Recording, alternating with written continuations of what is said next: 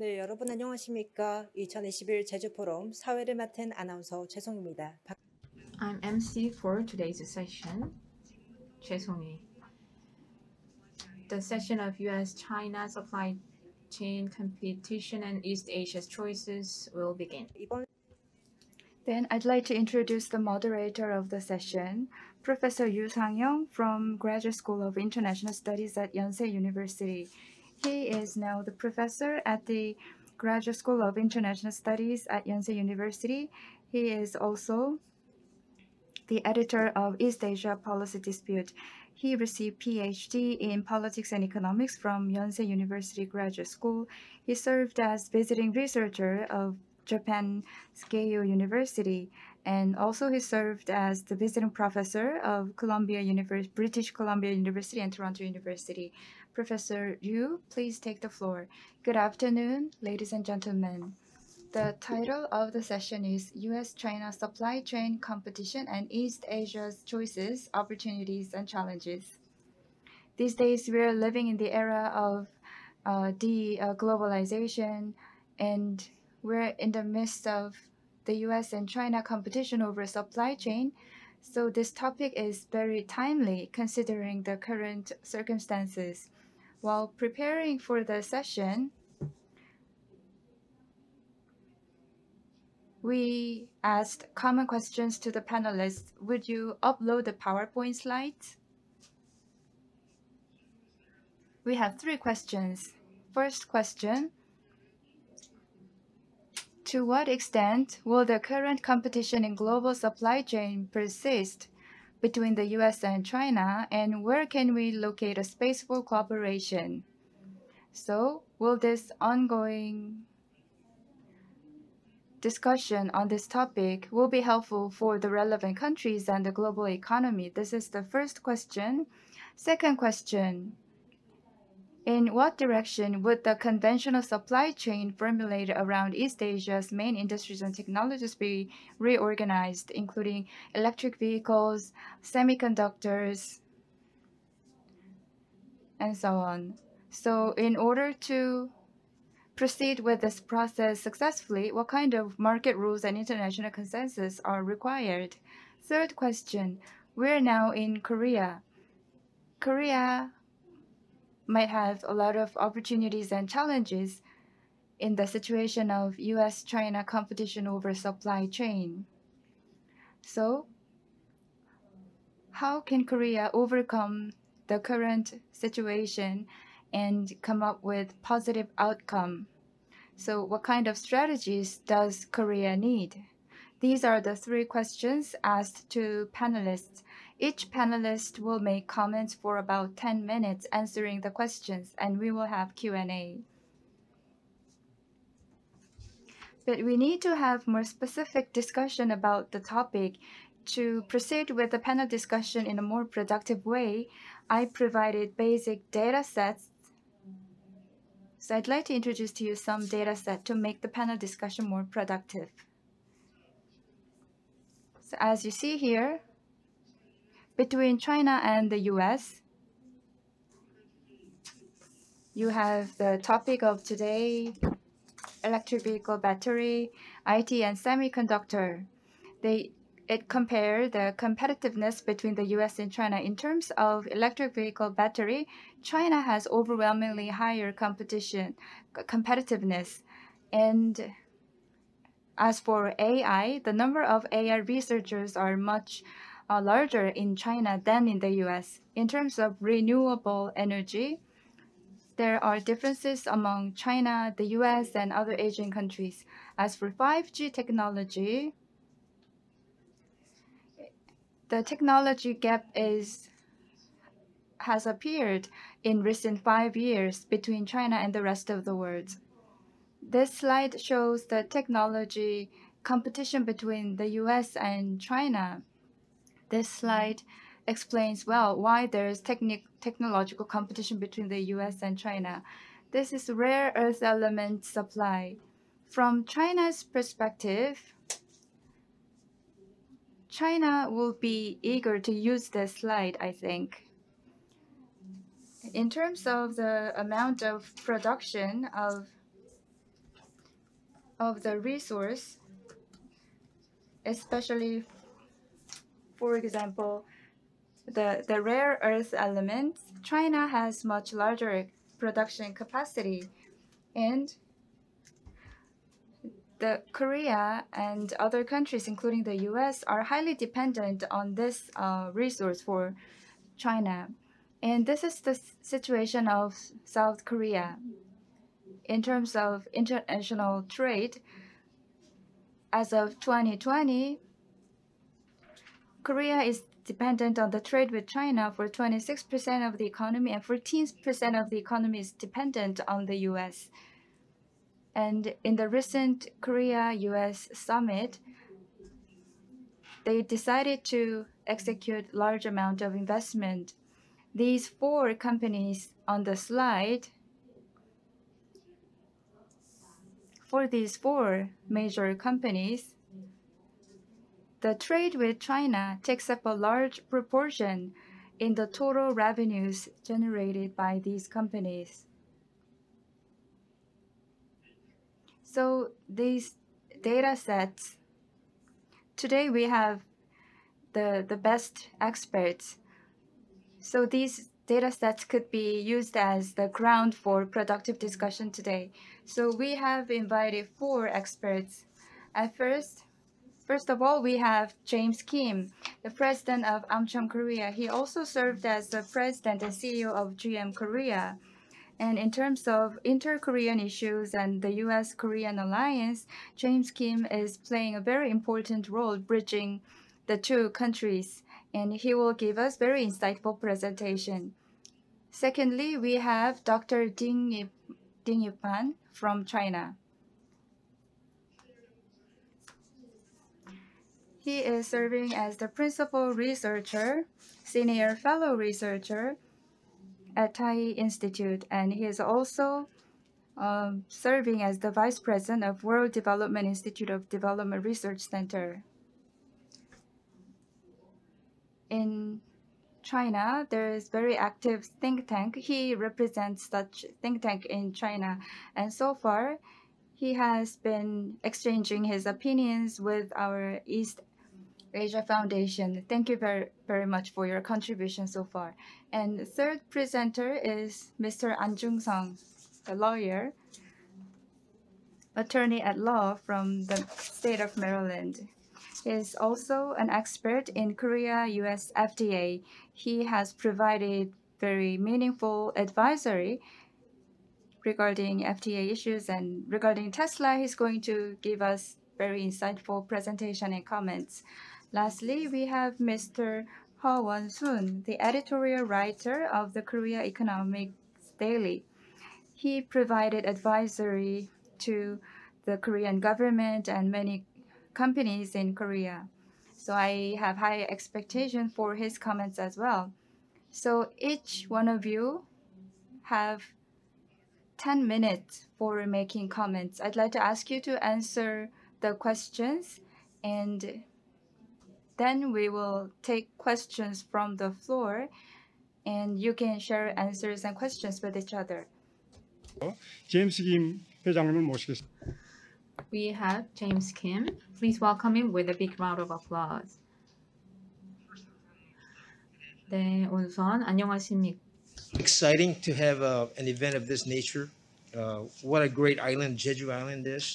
So I'm so happy that we're all able to travel a little bit, come here, meet some people in person.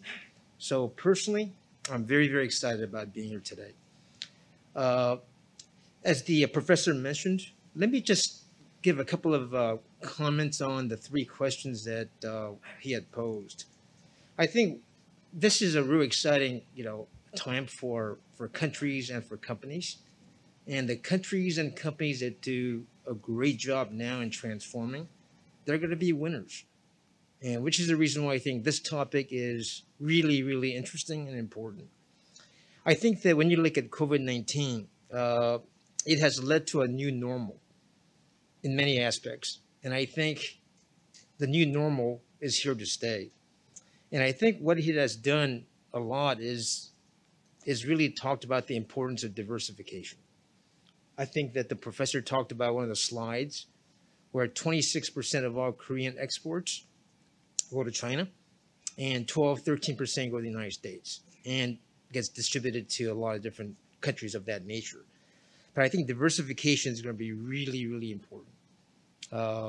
As a business person, and this is not about an anti-China story at all, when you put 26% of all your eggs in one basket, I think it's a challenge.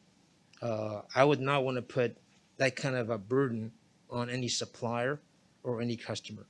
So I think from that perspective, further diversification is going to be very, very, very important. And I think that's the reason why this topic on supply chain becomes really significant. The other is digital transformation.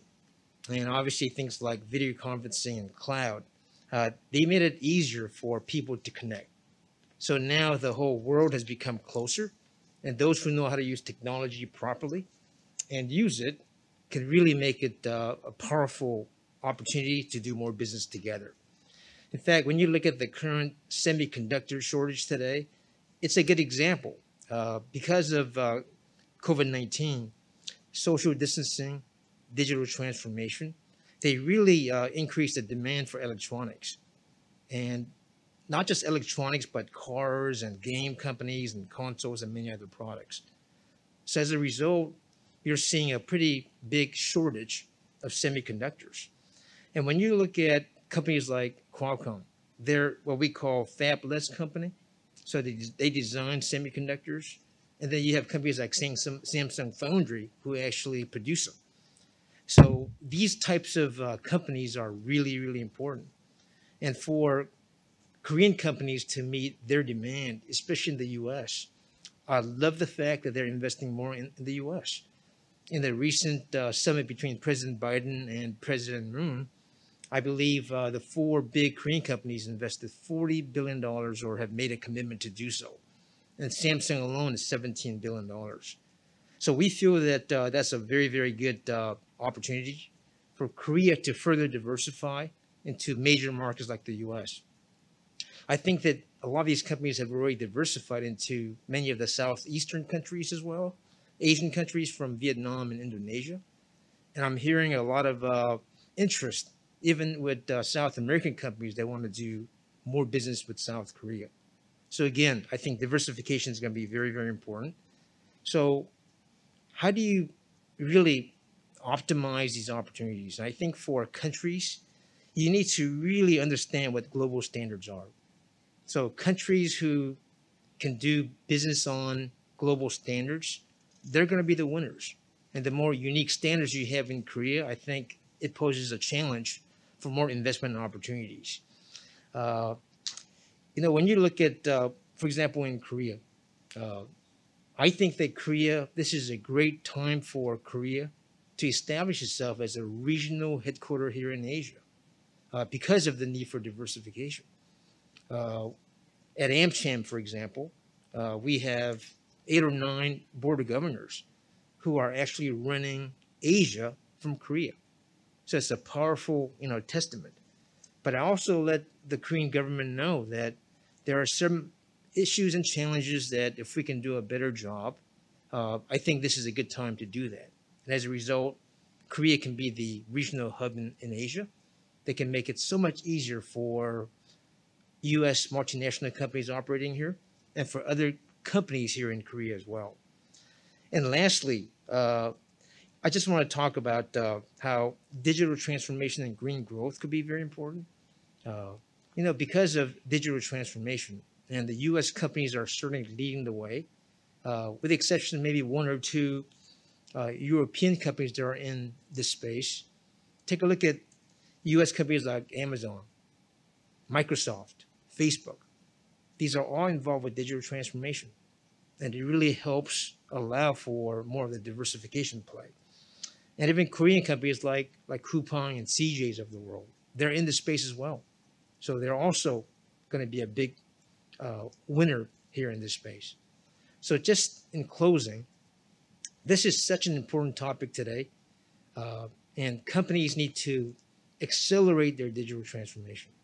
In fact, when I talk to the board of governors of AmCham, and many of them are obviously in the high-tech sector, in the e-commerce sector, even despite the COVID-19, they are doing really, really well because they have accelerated their transformation to digital.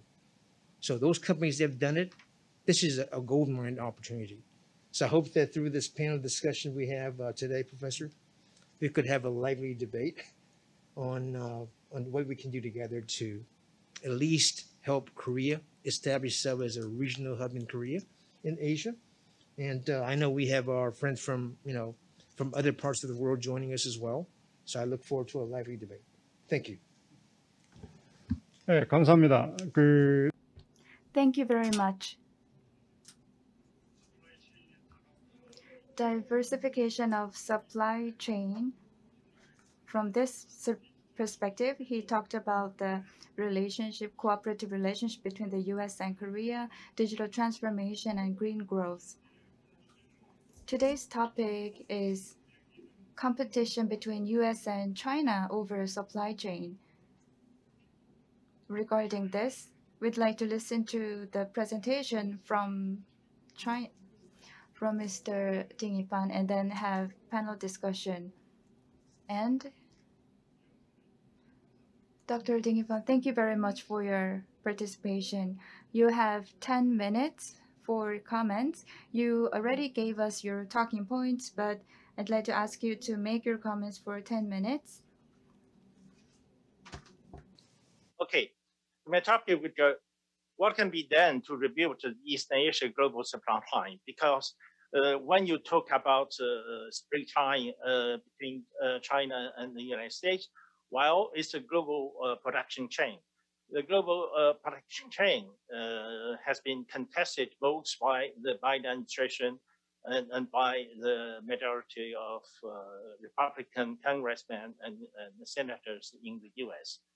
So while the East Asia global supply chain was focused on the US and the EU market first.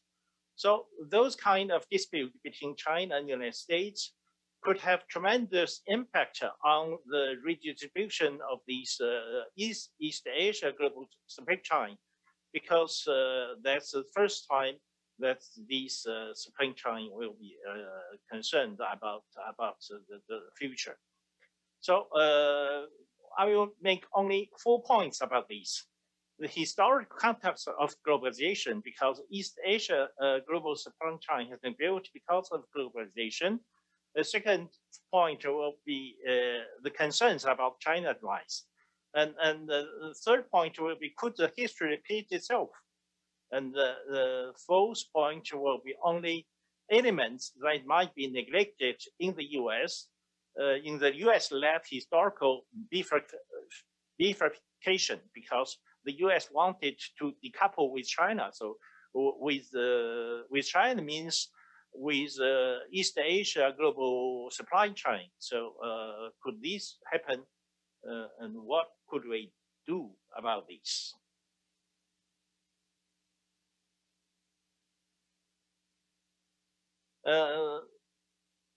The Eastern Asia global chain has been built a long time ago, since 1980s. We should not forget that all this has been led by social turbulence in the United States, in Western Europe in 1970s. In 1970s, well, there was a lot of strikes and class struggles in the streets, as we witness sometimes nowadays in the United States in the 1970s. So to fight with these, when Ronald Reagan and Alan Thatcher came to power, they engaged a conservative revolution both in the United States and UK. And then they decided to deregulate the market, and then something happened. That's the dislocation of production. So much of these industrial production that used to be concentrated in Europe and in the United States dislocated towards East Asia, especially towards Japan, towards Korea, and towards all these ASEAN countries. And then something happened in the middle of 1980s. That's the Plaza Accord. Japan used to be the biggest producer of these industrial goods for the global market. I mean, global market means the European and American market. While after the Plus Accord, the yen has been appreciating so much that the Japan has to diversify its risk of exchange rate and to lower the risk of inflation, to lower the cost of production. So Japan decided to dislocate some of this production from Japan to Korea and to ASEAN countries. So that led to the so-called flying geese paradigm led by Japan. And then that created in the 1980s, especially in the second half of the 1980s, the so-called Asian miracle. Asian miracle was a label of the World Bank about what happened in East Asia. And then the Asian crisis happened in 1997 because of the strong success of this Asia miracle. And then China joined the East Asian global supply chain after the East Asia crisis. And that's the second point. And then all of a sudden, when China joined the East global supply chain, everything changed. Because China is a tremendous economy. Since it joined the WTO, China's GDP growth was so fast that from the year 2001, where China joined the WTO, and to 1920, to 2020. So in 20 years, China's GDP has been multiplied by more than 15 times. And then, furthermore, China's industrial output has been multiplied much faster than that. In 2018, China's industrial added value almost matched that of the United States, Japan, and Germany put together.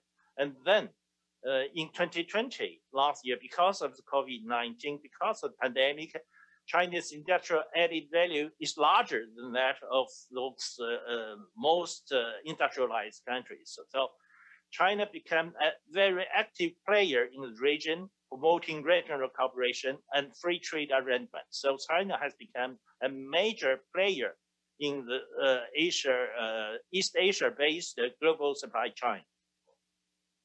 So that caused a lot of concerns. The third point is that the United States were very concerned about the rise of China, about the Chinese role in the Eastern Asia supply chain.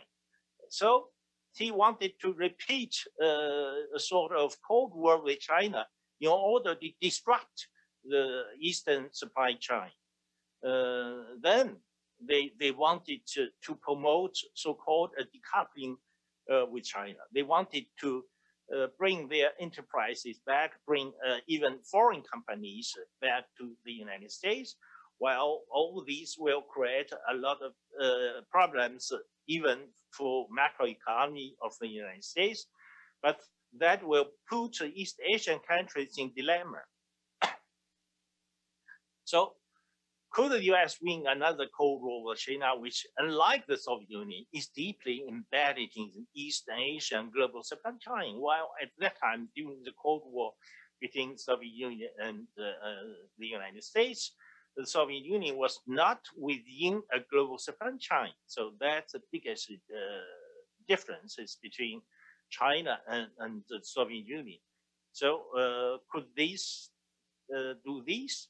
But you know, in international relations, sometimes the decision makers, they are trapped by the past experiences. So they wanted to repeat the success of Cold War engaging with the Soviet Union. So they wanted to repeat the success of the Cold War. They said they could repeat the Cold War with China. They will force China to give up. Well, that will be a total mistake, because there is some elements that might be neglected by the United States. who led these kind of historical bifurcation. You know, they wanted to decouple with China to create two systems or two global supply chain systems. So well, let's have a look at these. China's position in global supply chain and its contribution to preventing global cost push inflation might be neglected by the US, because even since the last crisis in 2008, if the United States or European Union might get out of the crisis faster than previously in history, it's because of this globalization. It's because of the East Asia global supply chain.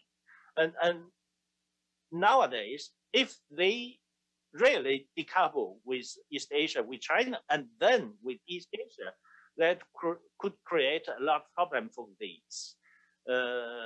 And then the second element that might be neglected by the United States is the size of the market.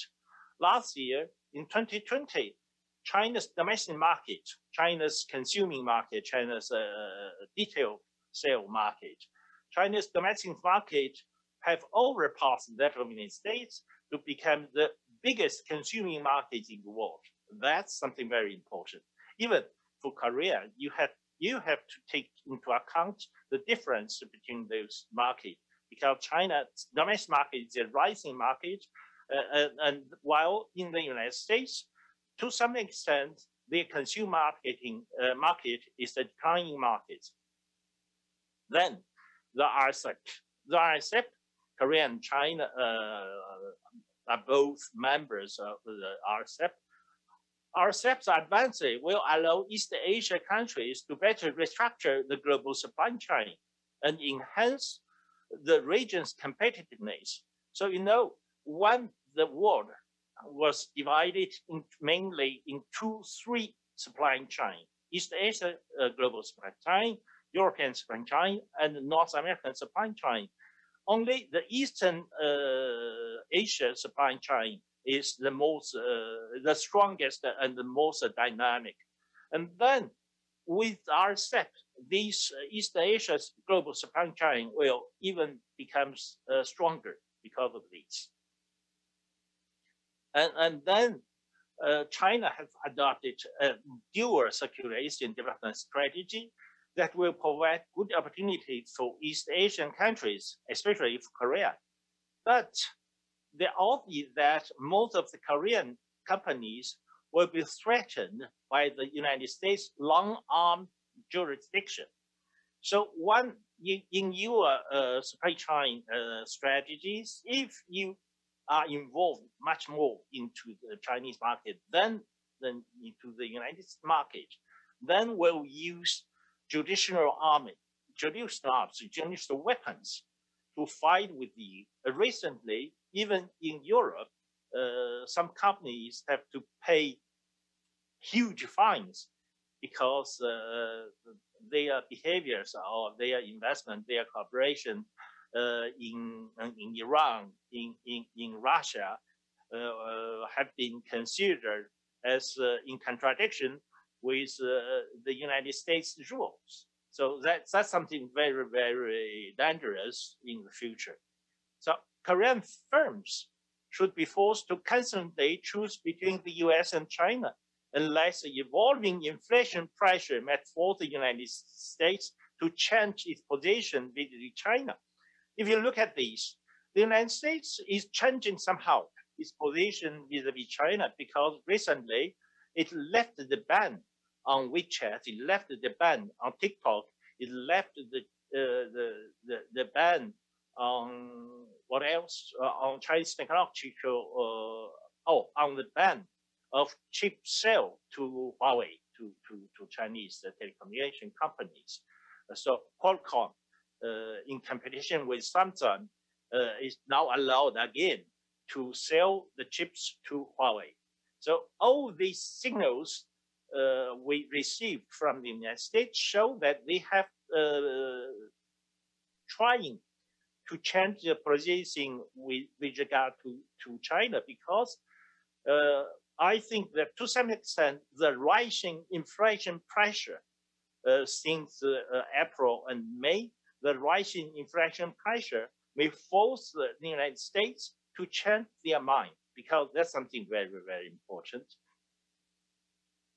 In conclusion, because I don't have a lot of time, so in conclusion, I will say that the globalization that brought economic prosperity in East Asia has been caused by political considerations in Western world, in Europe and in the United States.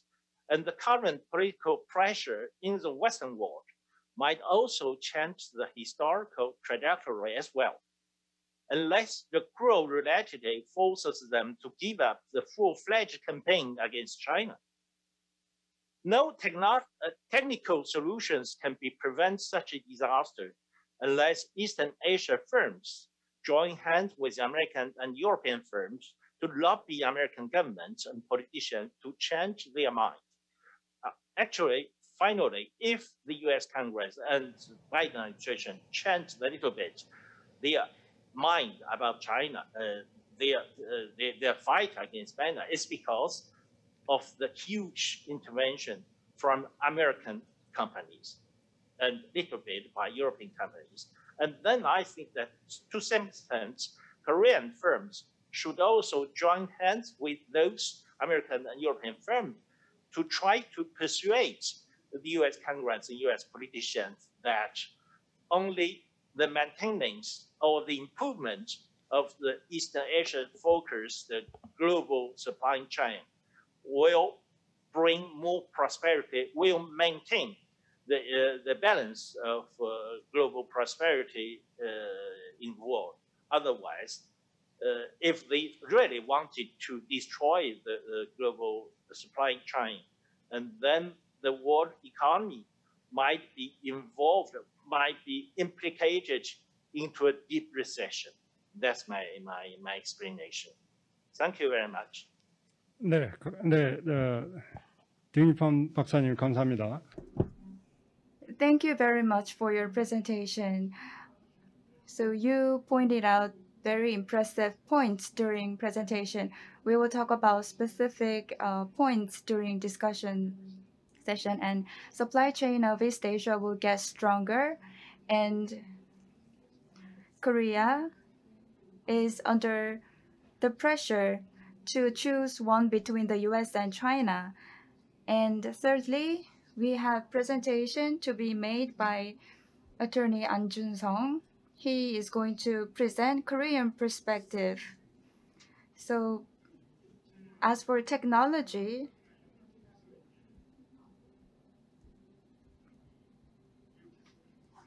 the trade order, including technology trade, will be under the influence of international trade agreements. He's going to make comments from Korean perspective.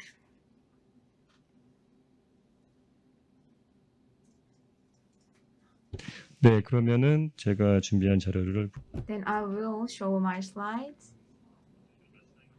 As Professor said, I will show different perspective in the perspective of Korean government, and I will deal with the trade issue and Tesla's safety standard issue. I will propose a different perspective.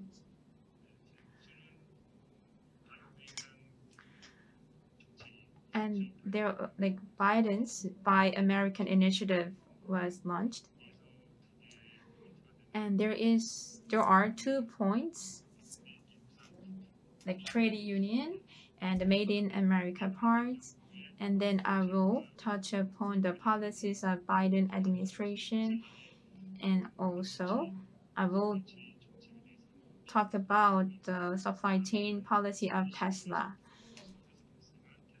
And there was a car explosion incident of Tesla in Seoul, and through Korea's FTA, the case was applied by the U.S. federal law.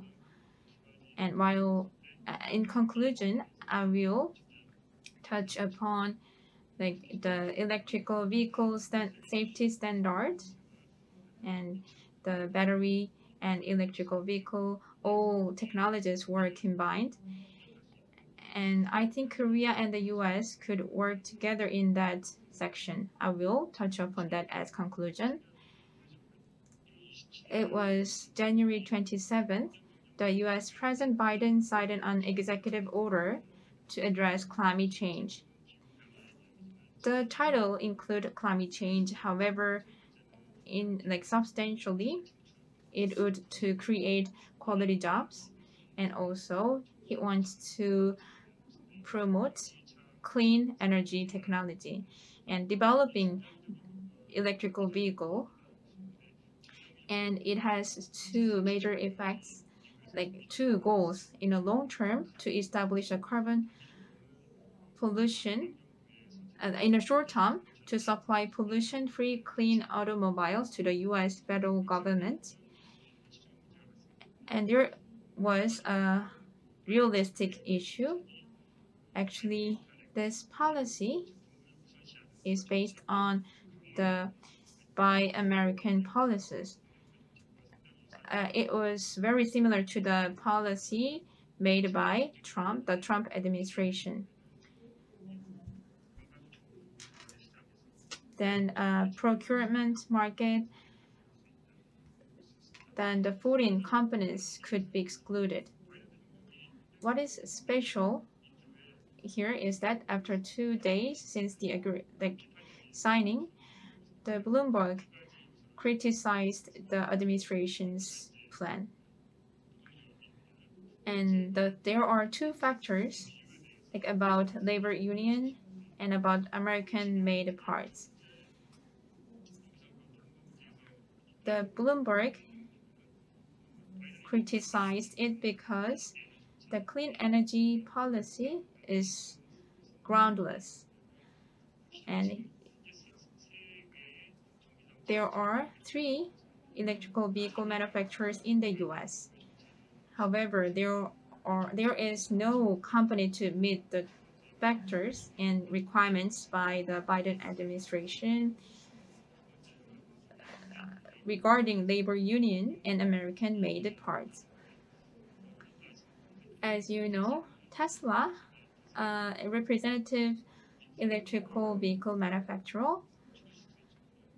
it could meet the requirement of American-made parts, but it failed to meet the requirement of labor union. But GM has labor union, but it used the parts from other country, so there is no country to meet the both requirements. And also Bloomberg added the parts, 57% of parts of GM boats are coming from Korea. It's called GM, but most parts are coming from Korea, we could say. And Nissan, it does not have labor union. It does not use American-made parts. Within the broader framework of policy, this new plan is not realistic. In that regard, many people think that Biden would shift its policy strategy towards supply, in terms of supply chain, global supply chain. The US is experiencing reduction of competitiveness, so it's difficult for it to narrow the gap with other competitive companies. That's why Biden is taking that initiative and approach. For Tesla is a global company, and it is building its own supply chain. The company is going against the Biden's strategy and direction. It has plant in Shanghai, in China. 30% of parts are coming from this Chinese factory. So Tesla has good relationship with the Chinese government. So for the US government, Tesla is not a good company because Biden wants to establish its own global supply chain to gain competitiveness.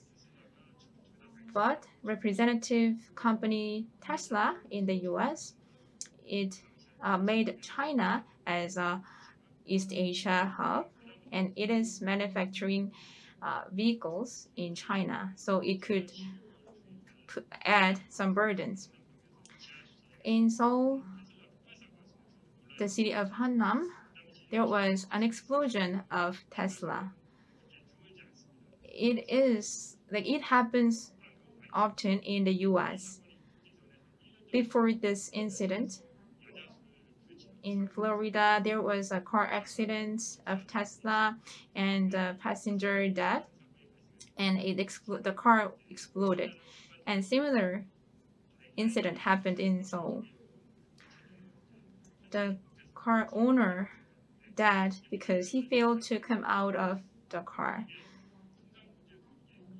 It could be an issue of safety and trade.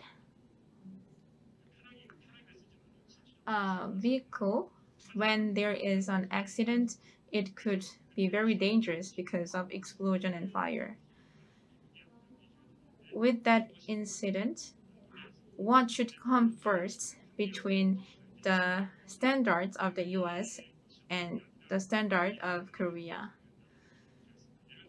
The issue is that the federal law was applied to this incident. So for different types of collision, depending on whether the accident was frontal collision or side collision, the different laws can be applied. So after collision, after the impact is lifted, the door should be open.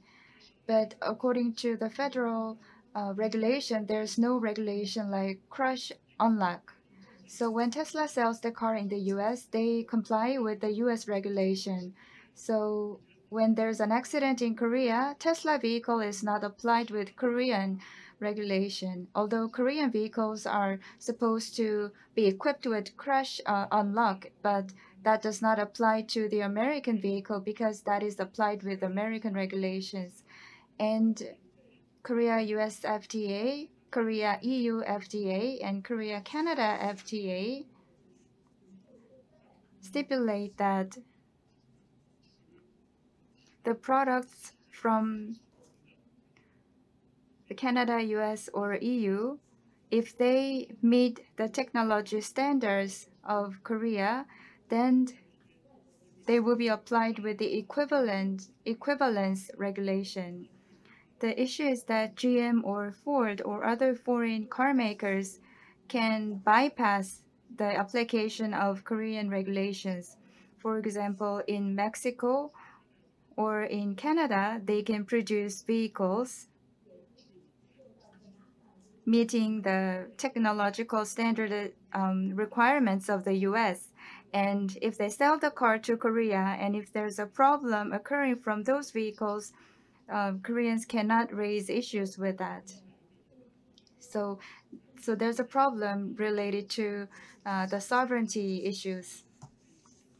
And the existing FTA regulations stipulate that there are ways to solve such cases, but in that case, we have the possibility of having trade dispute with the US. So from Korean perspectives, we're very careful in this issue. So from our experience of Korea-US FTA, we need to be very careful. We need to review what kind of accidents or incidents may occur in the future, and we need to take a more delicate and sophisticated approach to such trade agreements with other countries. Thank you for your presentation. The presentation of Attorney An was related to the electric vehicle battery, electric vehicles, and trade agreements.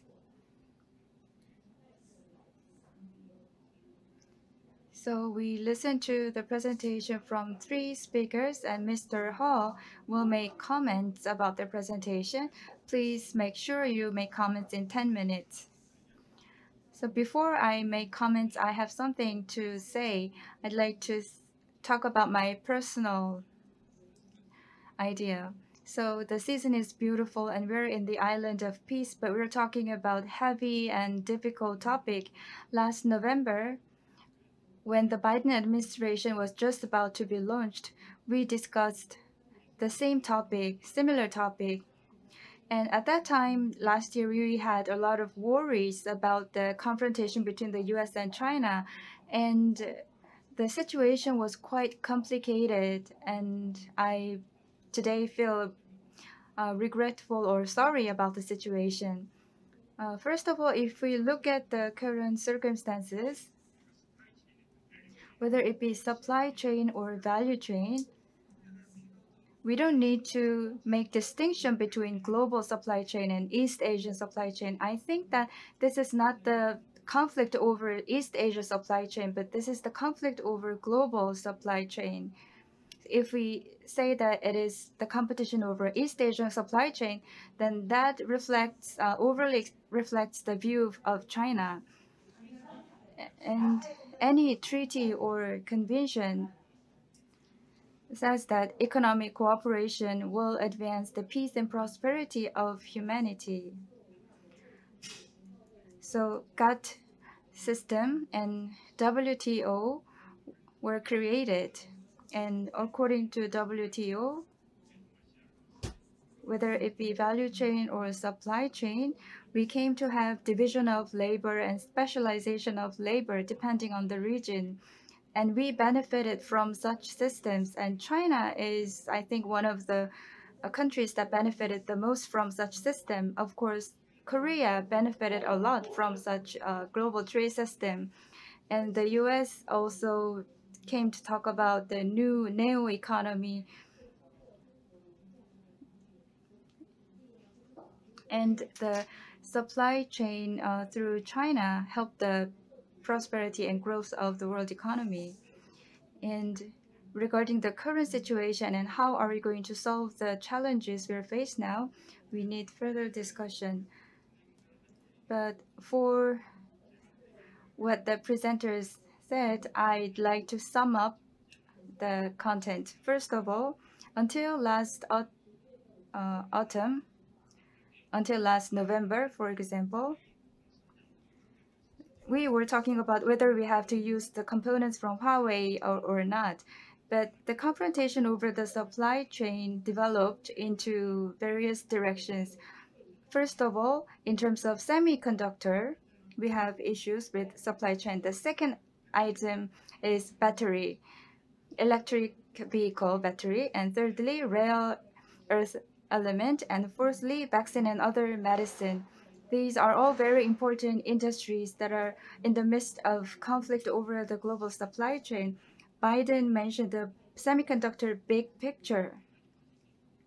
So that is related to many relevant issues, and the same is true for batteries. Korean companies and the US companies recently agreed to invest $4 billion. And as for rare earth elements,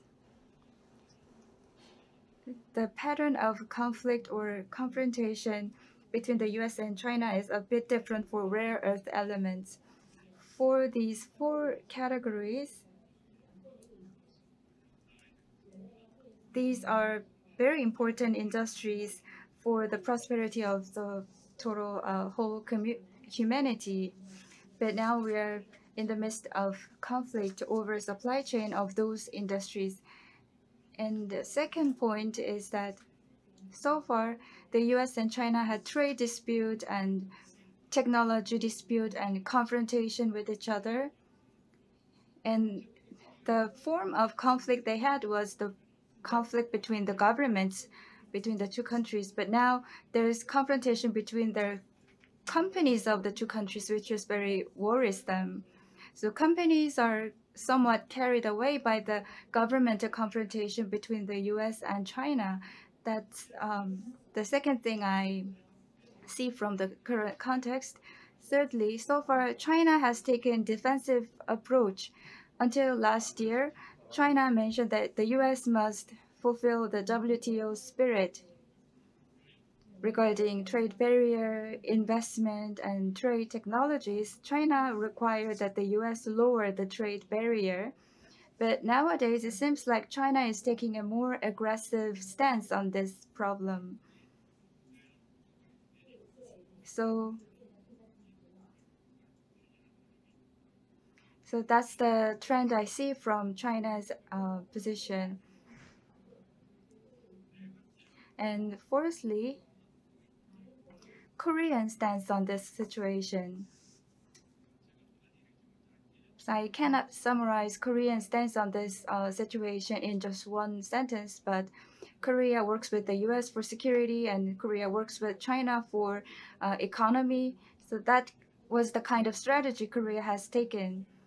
But nowadays, the Korean companies are somewhat involved in the confrontation between the U.S. and China. So how can Korea peacefully and wisely resolve these issues? And And all of my comment is like important. I think I all agree with the presenter and Mr. Ding Ipan, as he commented solution. And actually, I have different idea with Ding Ipan on the current situation. Ding Ipan pointed out some Western issue, but I cannot. I'm saying we cannot say that. And in terms of solution, China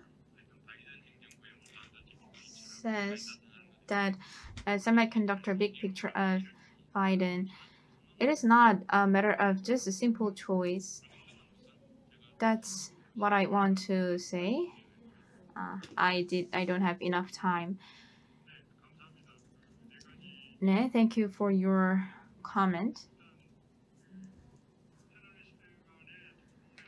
Before having discussion, as a moderator, I would like to, based on the question I asked, I will ask additional question to James Kim. I have 3 questions. First, currently the Biden administration's new policy, it was kind of strengthened policy. Would it success or not? Could you say that? And the second one, the private sector in the U.S., whether they are welcoming this policy or not. Actually, there are different opinions about interests between the nation and the government and the business. And the third one, the possibilities of cooperation with China for the business sector, where they could find some chances of cooperation with China. Could you answer to the 3 questions?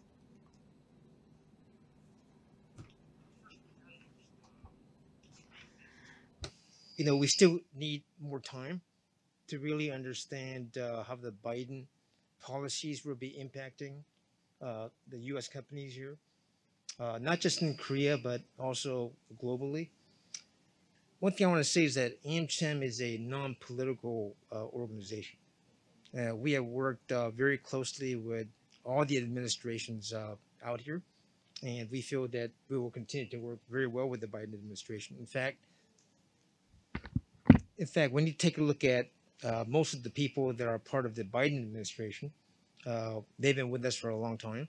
A lot of career diplomats, and I just feel that they will continue to do what's in the best interest of America and how it impacts the different global allies.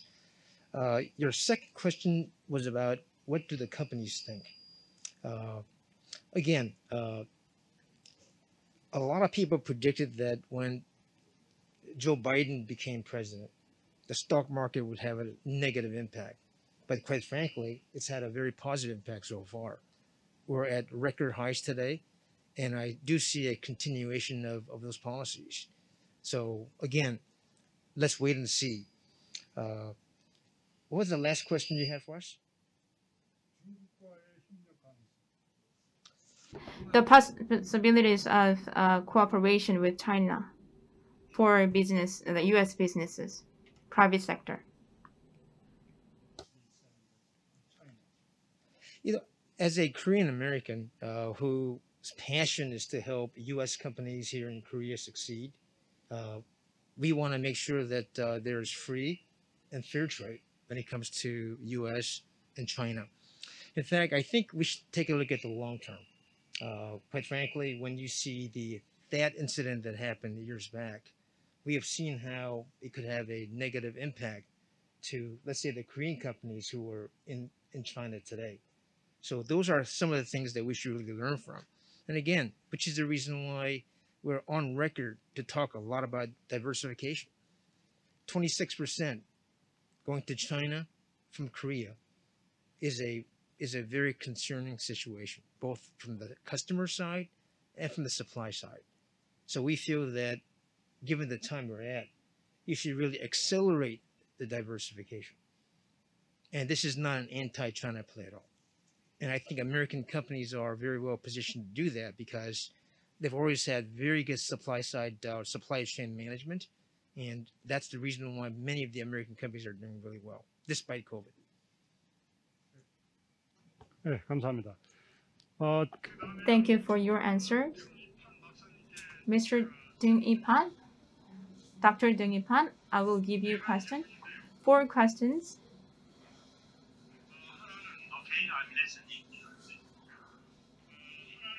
Made in China, made in The first question is Made in China 2025. Do you think Made in China 2025 will be successful?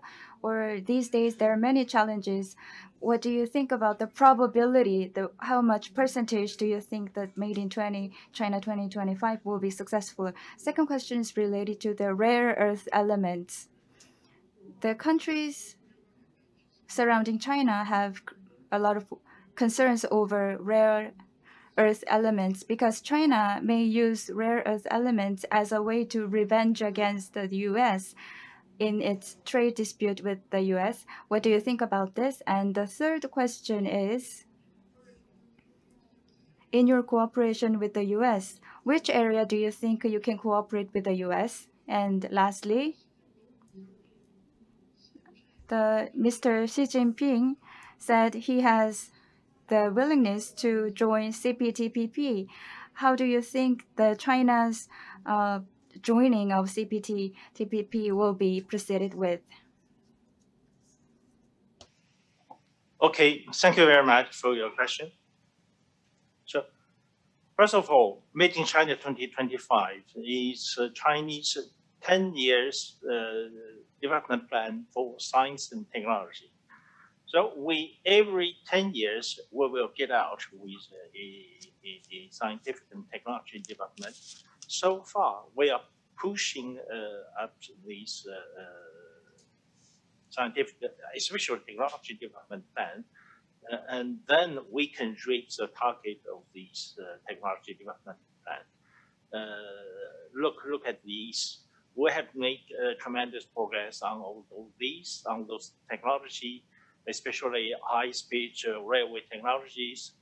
China is making rapidly progress on the high-speed railway technologies.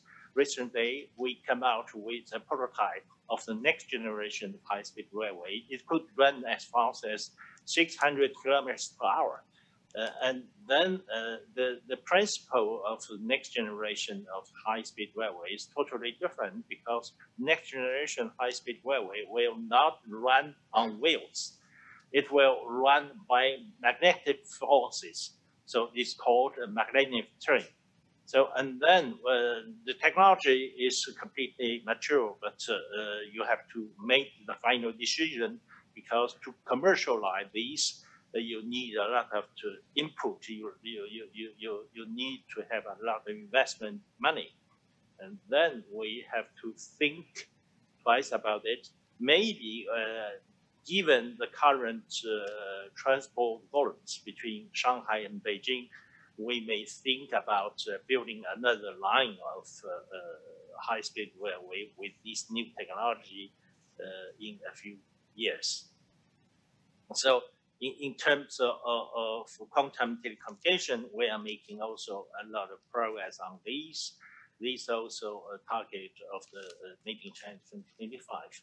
So and then the recent progress we realized is about nuclear fusion technology. Nuclear fusion technology is the end game of energy. If we can solve these problems, we can solve the problem of lack of energy once for all. And then recently in China's University of Science and Technology in Hefei, we made tremendous progress on these. And these, although it's not, we cannot make it happen before 2025, we think that something like 2035, China could work out a really commercialized nuclear fusion plant. That will be a tremendous progress in human history, because after that we can solve all these problems of carbon emission, or we can solve all the problem of lack of energy. We can, because the nuclear fusion technology use not the materials we use for nuclear fission technology, so it's totally different. So and then we may have endless energy for these. That's also progress we have made in in line with Made in China 2025. So I think that in few years ahead, China will make out more progress, both in terms of scientific development and technology development. With regard to rare earth, China have no intention to rare earth as a weapon, either to punish its, to sanction its partner, or to make more money about this. No, we have no intention. We know that rare earths are something very important for modern technology and for modern production, especially for electric vehicles. That's essential element. That's the United States then makes the rare earths, or Chinese control over rare earths as a menace, as a threat to the United States. But did China use rare earths as a weapon to threaten Korea or Japan? Never.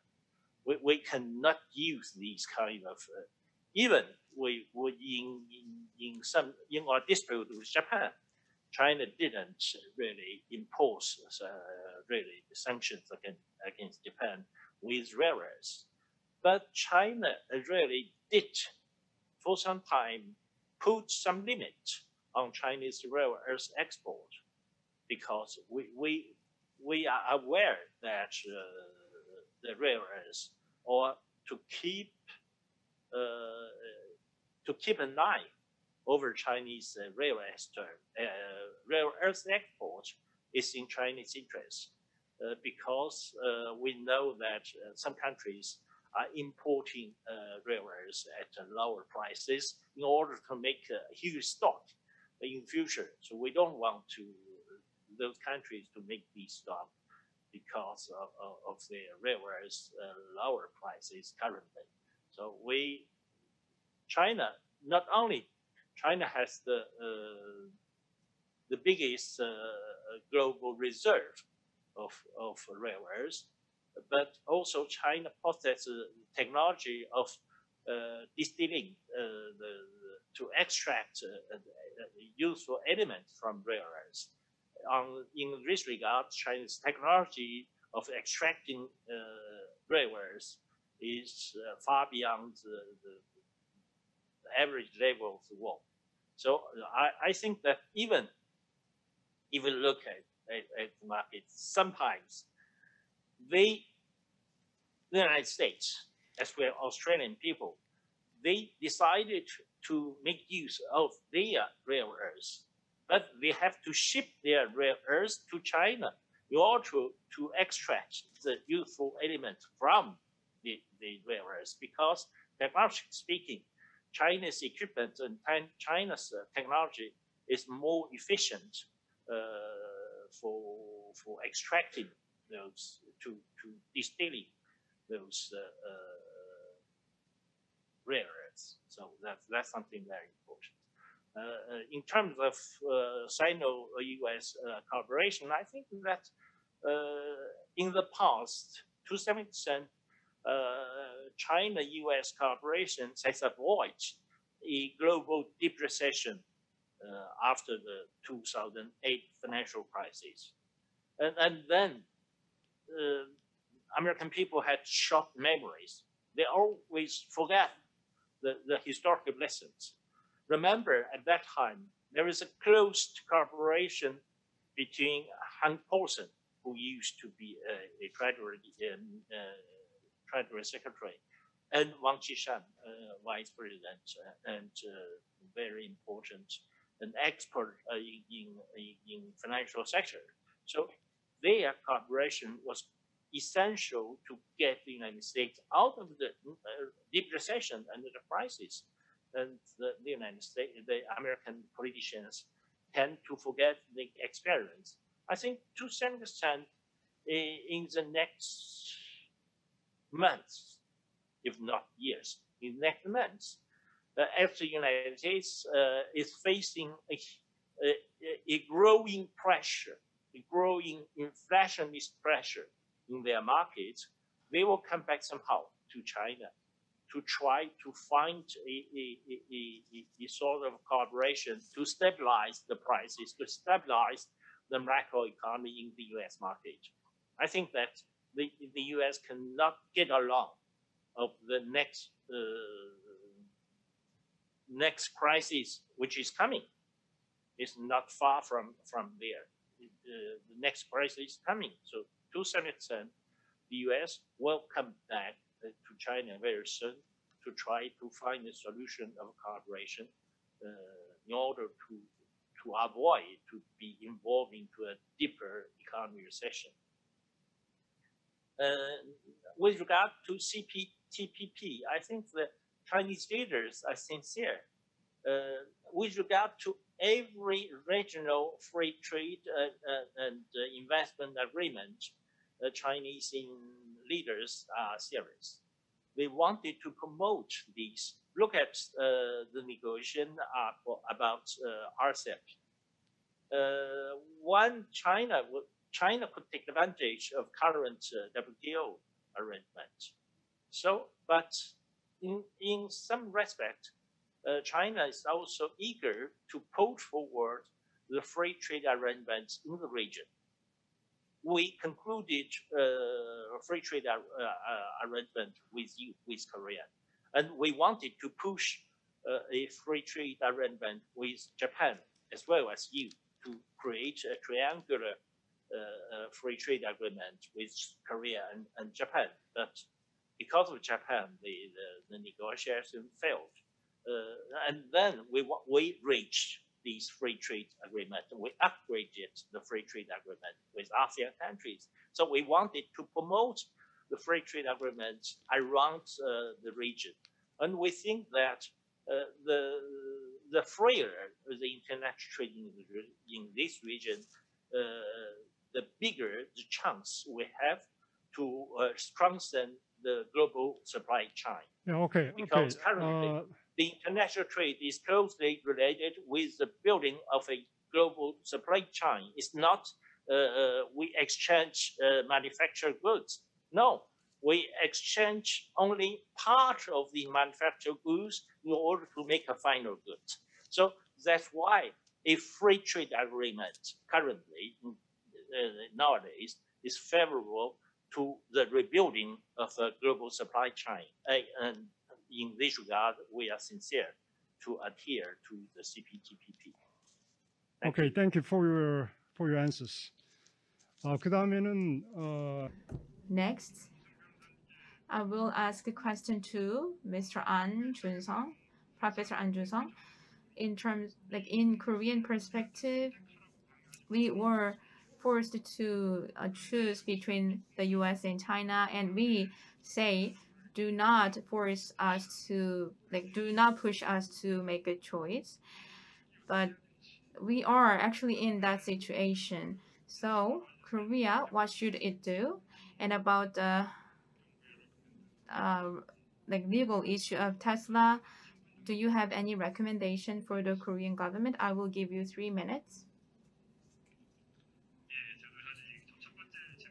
For the first question, I thought a lot. At the CNN, I remember a comment of Biden after meeting with Putin. He said, "I'm not entire Russia," and I thought that comment a lot. 난 러시아 반대파는 아니다. 네, 사실 제가 생각하기에는 What I understand is that for Korean company, who is pro Korea? Like who is your enemy? Before saying that, they both sides need to approach Korea as friends in terms of politics and in terms of economy. That's my personal idea about the trade. What the Korean government could do. It is very sensible issue. Trade issue could be expanded. That could get broader in issues. And there was some trade issue in terms of Tesla vehicles. And if we touch some small thing, and it could get serious into bigger issues. But in a very broader framework, the government of China and the U.S., they need help from Korea in terms of strategy and in terms of economy, because Korea's status has grown. If the two push Korea to the corner, and it's difficult for them to see some wanted results. So I think in a bigger framework, the two need to communicate, and kind of bigger deal is required for both the U.S. and China. Even though there are some minor issues, the two need to solve the problem. Actually, years ago, because of that, Korea had conflicts with China, but we have to make a big, like a kind of smaller deal from the beginning to promote communication between the two. Then I will ask Hwan Soon to give some comments about the talks. I will add some comments. Today's topic is U.S.-China supply chain competition, and I've heard a lot from the government officials, and Mr. Ding Yipan said that China does not intend to use rare earths as arms. But what the Korean government's concern is that China wants to have FTA with Korea, but towards Korea, I'm not sure whether China has kind of very favor position to Korea. China is pushing Korea and putting some pressures on Korea. For example, there was thought retaliation years ago. I do not give you any details, but as I told you, the biggest beneficiary of WTO is China, and if China makes us to believe and have some more trust on Chinese government, I think we could work together. And what I concern is that the U.S.'s Biden's administration's big picture. In that picture, security and economy is intertwined, and also we have the crisis of pandemic, and all are intertwined in this issue. So we have to take time to look at, and it remains to be seen. The situation makes Korea to it makes the choice more difficult, and there are many like intertwined elements in Tesla's issue. So the U.S. and China, they have to take responsible attitude. And to James Kim, I will give you a few more minutes. I just want to make two very quick comments. I know that Mr. Ding, on his last conclusion slide, talked about how U.S. and European companies should get together and really lobby the U.S. government to make a lot of these things kind of get resolved. I actually really believe in transparent conversations. So I actually think that the same should apply to U.S., European, and Korean companies, and speaking to the Chinese government as well. So it can all be on the same, wavelength. And lastly, I think that it was very good to see Korean companies voting with investment dollars in the U.S. The $40 billion that the Korean companies pledged during the recent summit between President Biden and President Moon, it was pretty significant. And when I heard President Biden say, "Thank you, thank you, thank you," and had the 4 Korean executives stand up, that's a pretty powerful commitment right there. So I hope that gives you a strong indication of the powerful relationship that Korea and the U.S. has, commercial, military, and cultural. And I hope that continues to get even bigger. 네, 감사합니다. 혹시 플로어에 Thank you for your answers. We will take some comments from the floor.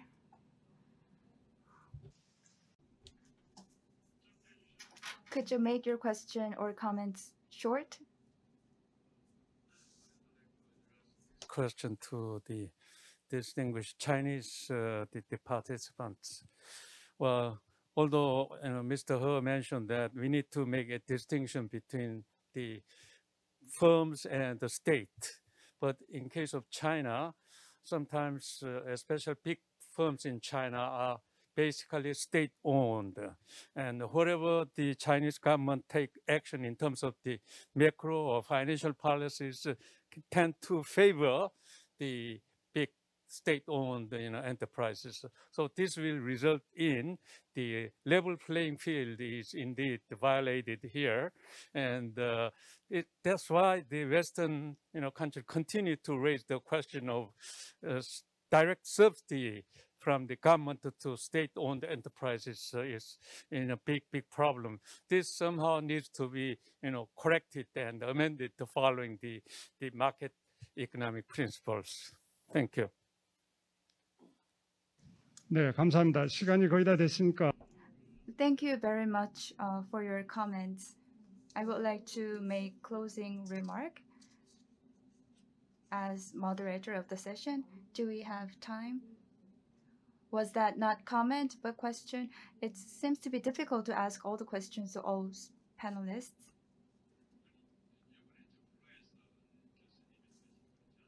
The question goes to Dr. Ding Yifan, not to me. I also have my own idea, but the question is not for me, but for Dr. Ding Yifan.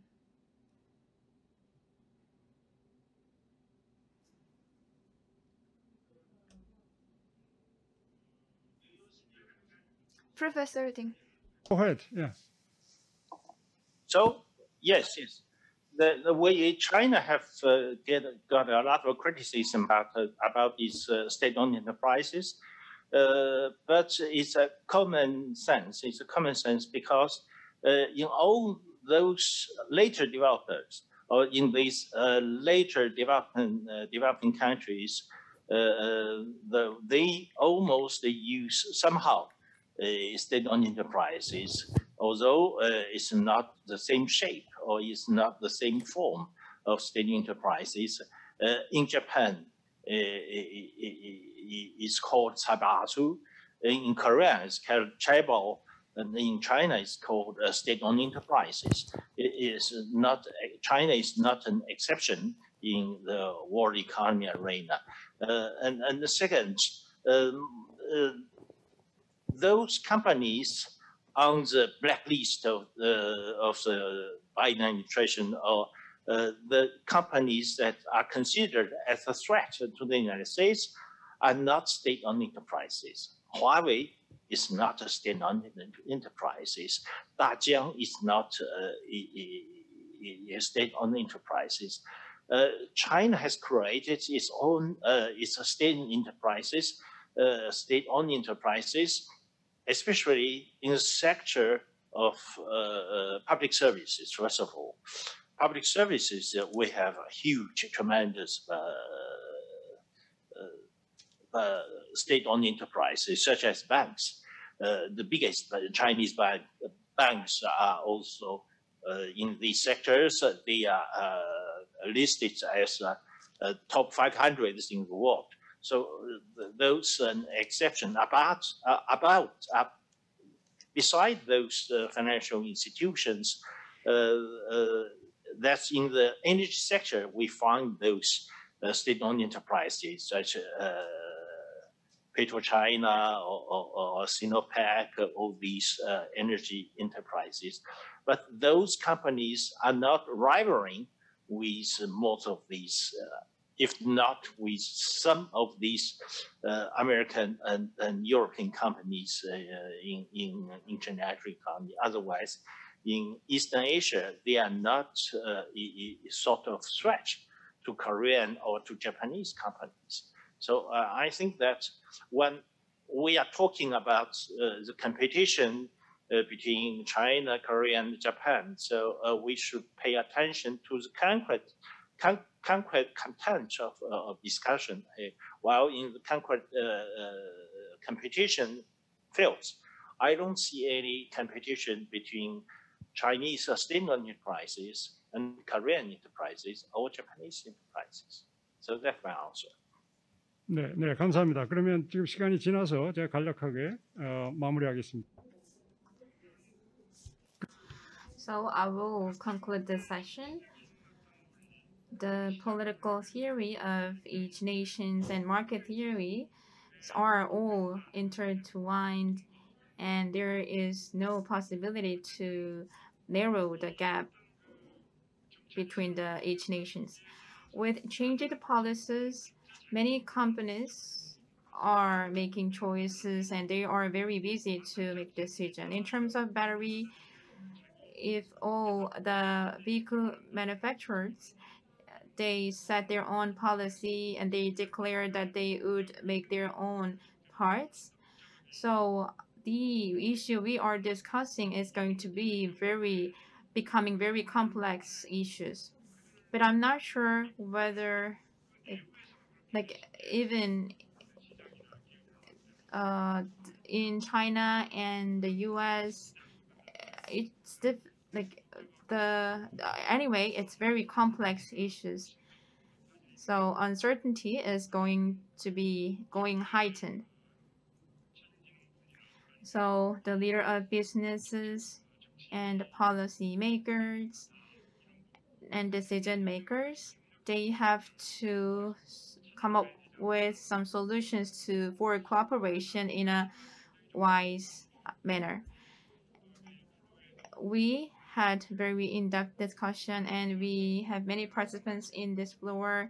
Thank you for your fruitful discussion. We will wrap up this session. Thank you. Once again, give all the participants here a big round of applause. The US-China supply chain competition and East Asia's choices is closing. Thank you, all participants and speakers and discussants. I'm MC for this session. Thank you.